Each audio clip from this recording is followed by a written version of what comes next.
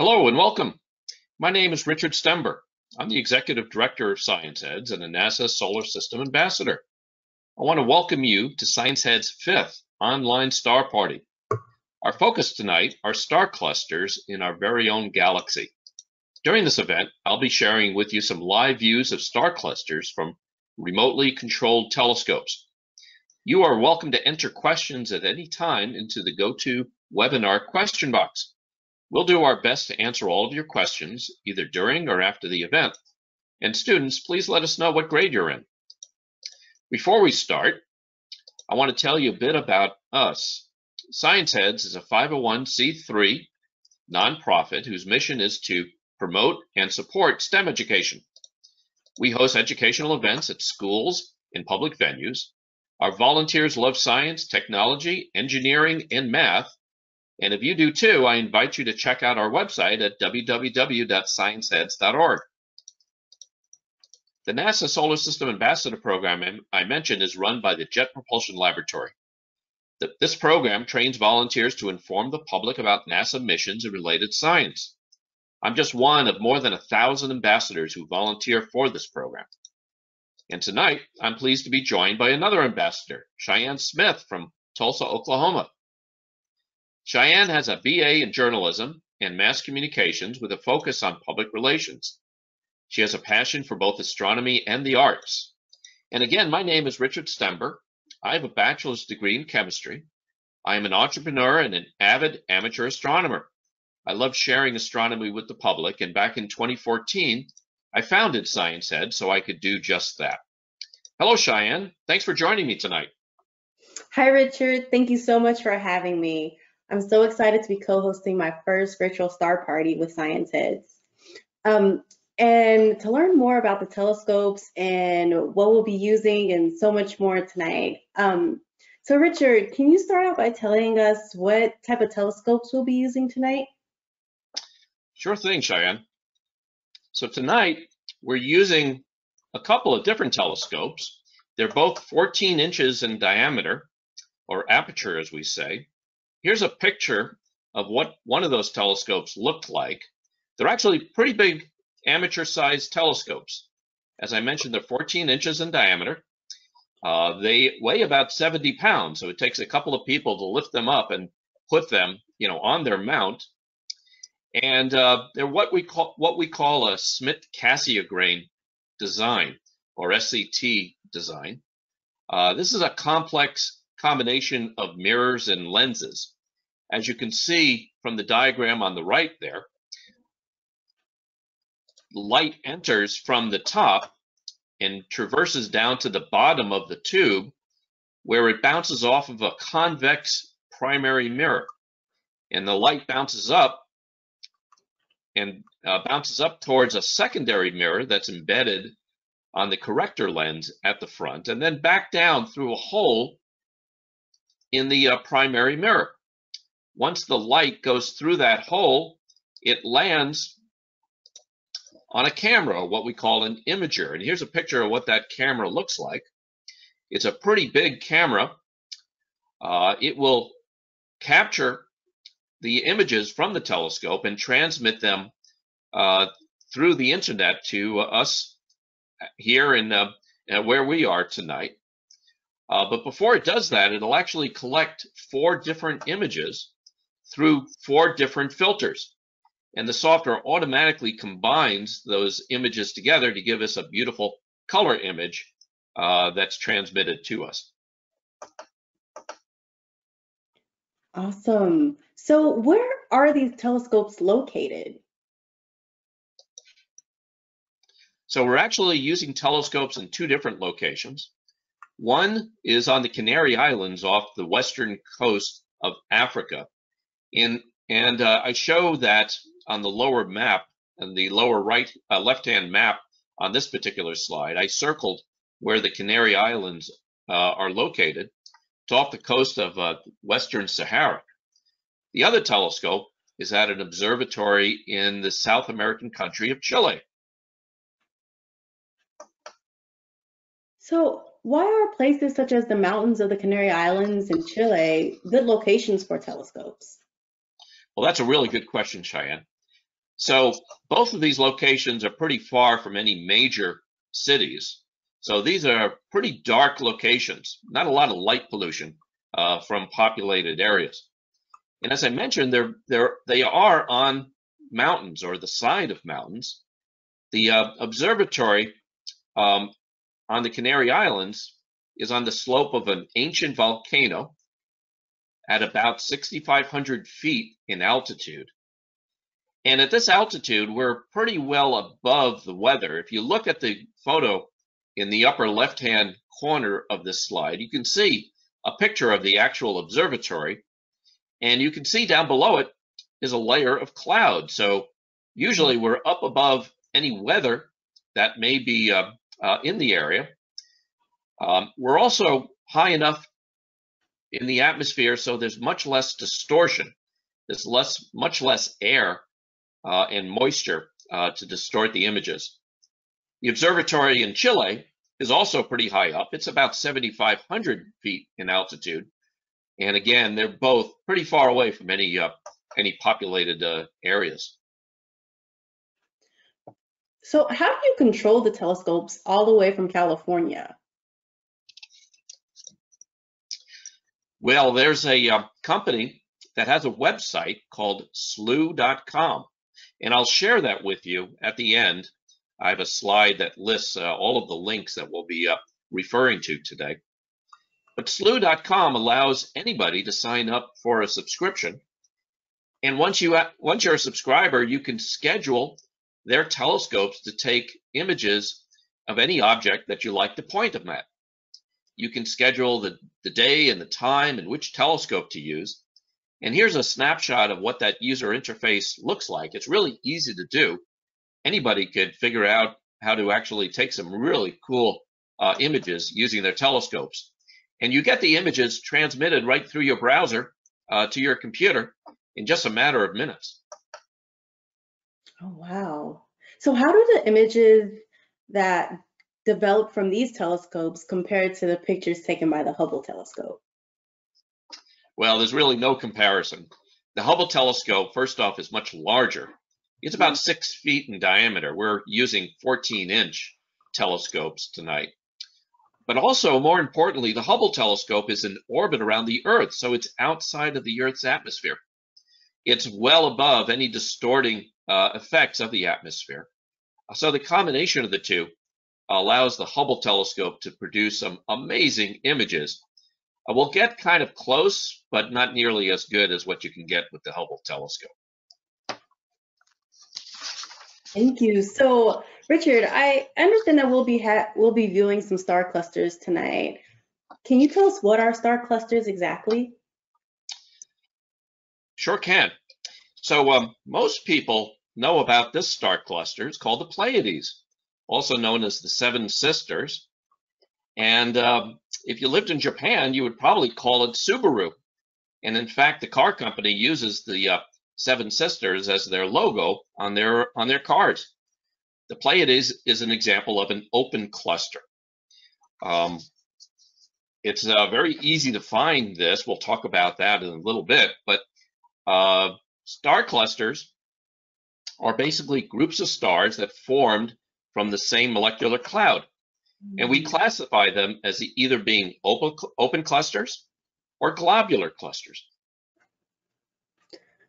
So you mentioned open or globular clusters. What are the differences between the two? So here's a nice picture of a globular cluster. This was taken with the Hubble telescope. You can see that the globular cluster, the stars are very closely packed together. And that's the main difference. Globular clusters, the stars are close together. They also tend to be much larger, more stars in a globular cluster. An open cluster, the stars are more spread out. Another thing that's different between a globular cluster and an open cluster is that globular clusters tend to orbit around the center of the galaxy. In the case of our galaxy, the Milky Way, it orbits around the bright center that you see there. I've circled on this slide approximately where our sun is located in the Milky Way. But most globular clusters in the Milky Way actually are in orbit around the center, that bright center that we see there, while the open clusters are mostly in the arms, the disk of the Milky Way. So that's the primary differences between the two. In fact, if we look at another image of a galaxy, on this particular image, they've marked all the globular clusters with red dots. You can see how many there are in orbit around this particular galaxy. There must be thousands around this particular galaxy here. But again, they orbit around the center of the galaxy itself. Hey, we have our first image coming in, Cheyenne. Let me bring that over here and share that with you. This is a live image from the telescope in Chile. It's of what we call Messier 6. It is an open cluster, and you can see there's a few stars in it. Let's switch over to another even better image of it to give you an idea of what it looks like using a really professional telescope. This M6 is called the butterfly cluster. It's about 1,600 light years away, and it's about 95 million years old. Now, that in fact makes it a pretty young cluster, and that's another difference between an open cluster and a globular cluster. The open clusters tend to be younger, much younger than the globular clusters. And you may be saying, well, wait a minute, 95 million years old, that sounds pretty old to me.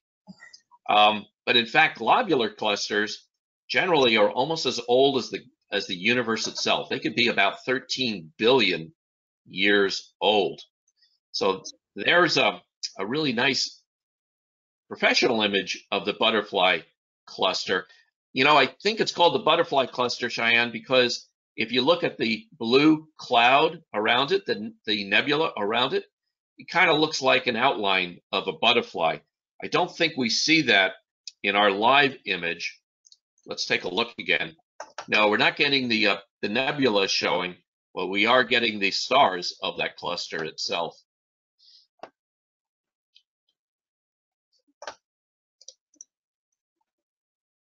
So since these clusters form around the same time, are the stars in the clusters related to each other? They are. So they're gravitationally related. And by that, I mean that they move as a group and their gravity affects each other. That's true of all clusters, whether they're globular or open clusters. But open clusters are also similar in another way, and that is they're chemically related as well, meaning they're made up of the same chemicals because they formed out of the same cloud. Let's take a look at what we're getting live here. Oh, we're getting another nice image here, Cheyenne. This is another open cluster called M11. By the way, the M stands for a French astronomer. His name was Messier. And back in the 18th century, he was looking for comets. And he kept on seeing these fuzzy spots in the sky and realizing they weren't comets. So he put together a list of them, gave each one a number, so he wouldn't make that mistake again. It would save time, so he would have more time to find his comets. Well, we use that catalog, as we call it these days, to locate, to identify objects. And this particular one is called M11. And it's a pretty neat looking cluster. Actually, yes, go ahead. Oh, I was just going to ask, can I see these clusters from my backyard? You can. I mentioned the Pleiades earlier. The Pleiades is very easy to locate. It's in the constellation Taurus. And if you know where the constellation Taurus is, it's not hard to find. If you're not sure where the constellation Taurus is, I suggest getting one of these guys. It's called a planisphere, and it has a dial that you can turn to the particular date that you're looking and the time that you're looking. And the blue line here is the horizon, so you know where to find each constellation. And then you can also download star charts that we'll talk about, that I'll show you. I'll share a link with you that allows you to locate these clusters as well. So here's another cluster, which is actually pretty cool to look at this time of year. It's called NGC 559, otherwise known as the Ghost Goblet. And it's perfect for October since Halloween is coming up. You may be wondering why the Ghost Goblet, or why it's called the Ghost Goblet. I think it's called the Ghost Goblet because somebody thought it kind of looked like a goblet. You know, a goblet is like a cup, and I'll draw what I think is the cup here. And a goblet typically has two handles, so I would say maybe this is one of the handles there, and this could be the other handle over here. So there you have it, the Ghost Goblet. Now, to see this particular object, you probably need a telescope, or at least a pretty good pair of binoculars. But finding it is not hard to do. If we go to the next slide here, I'll show you how you can download charts. This particular cluster is in the constellation Cassiopeia, and that's one of the easiest constellations to find. It's the W that you see in the northern sky all year long. And if you look for its end stars, you can see where I circled the Ghost Goblet on this particular slide here to help you find it.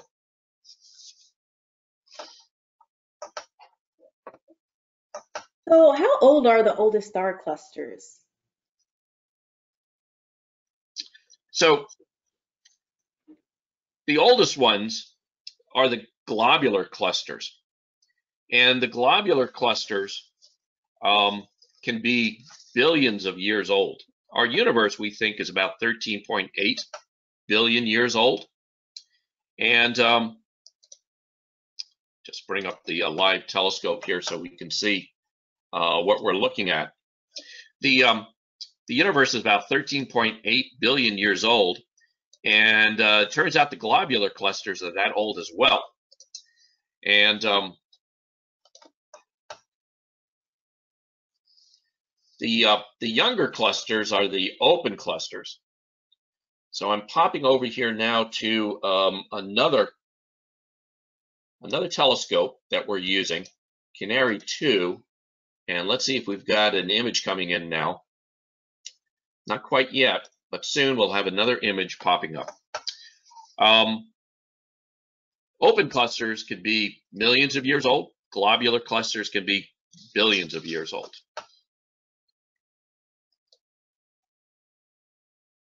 So how big are star clusters? So we're going to be looking at a pretty big cluster here in a moment. It's going to come up live here. Okay. A little bit fuzzy. Maybe it'll clear up. This one is called M2, Messier 2. It's a globular cluster. And M2 is pretty large. It's hundreds of light years across, meaning that light takes hundreds of years to go from one end of it to another. Open clusters can be pretty big as well, but generally not as big as globular clusters are. Let's see if I've got a better picture of M2 here that I can share with you, so you can get a sense of what it looks like through the Hubble telescope. Well, there it is. There's M2 through the Hubble telescope, and it's pretty easy to find as well if you know where the constellation Aquarius is. Notice all the different colored stars. These are what we call early stars. They population 2 stars. They're not the very first stars that formed in our universe, but the next generation of stars itself. And this particular one, we've measured the distance. The radius is about 87 light years across. So the diameter is twice that, about 170 light years across. Hey, I've got one more live view coming in. Let's see if we've got that one yet. It's one of my favorite ones. It's going to be coming in real soon. So let me switch over there. It's M15. And M15, here's a Hubble image of M15, another globular cluster. Let's see what our image looks like of M15.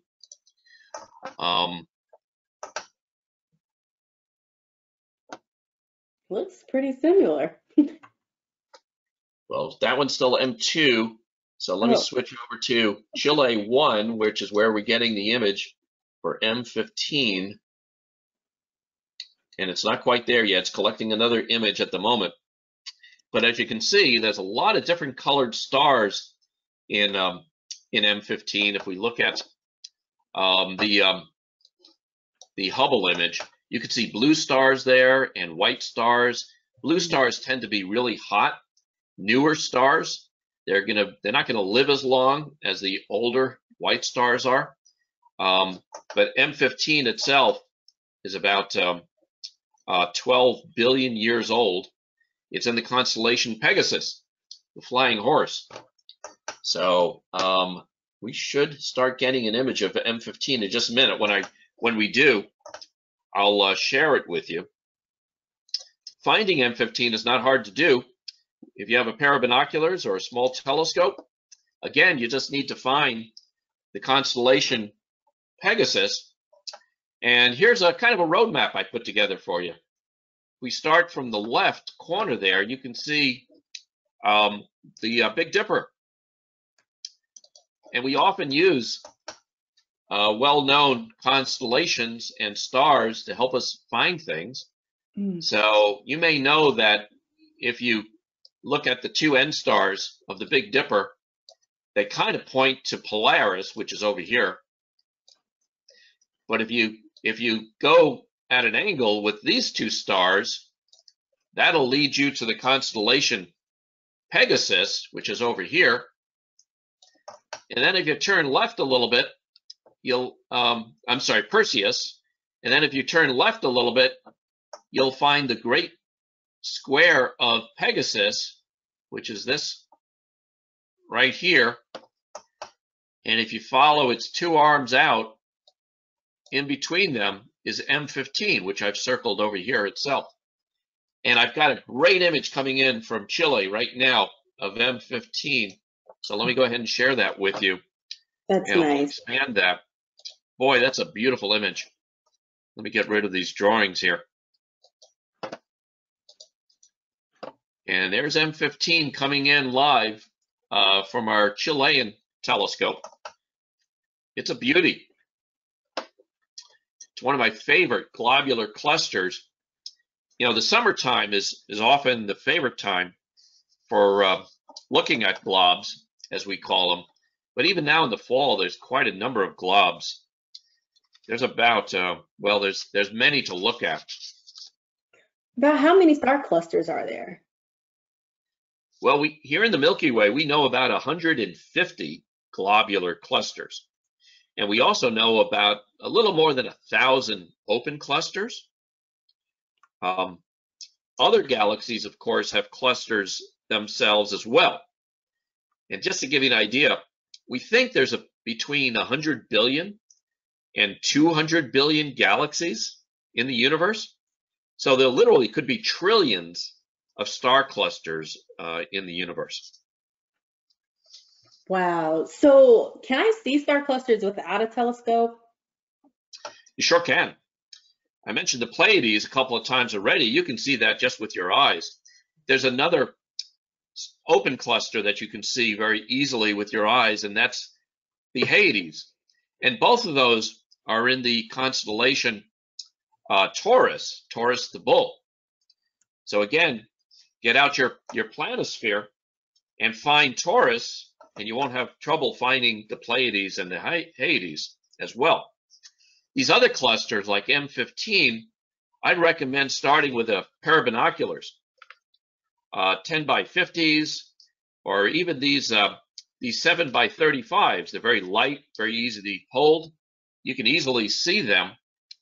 And as I mentioned, if you know where to find the constellation Pegasus, and if you download a star chart like I did here, it wouldn't be hard to find M15 very easily. And it looks really nice through a pair of binoculars or through a small telescope. So, but typically globular clusters are a little bit harder to see and require at least a pair of binoculars. So one last question before we wrap up. So if I lived on Jupiter, would these star clusters look any different? Well, if you could live on Jupiter, Cheyenne, the answer would be no. You'll have to get pretty far away. They are three-dimensional objects, but you would have to travel to our next star over at least, which would be Proxima Centauri, in order to see any difference in the star clusters.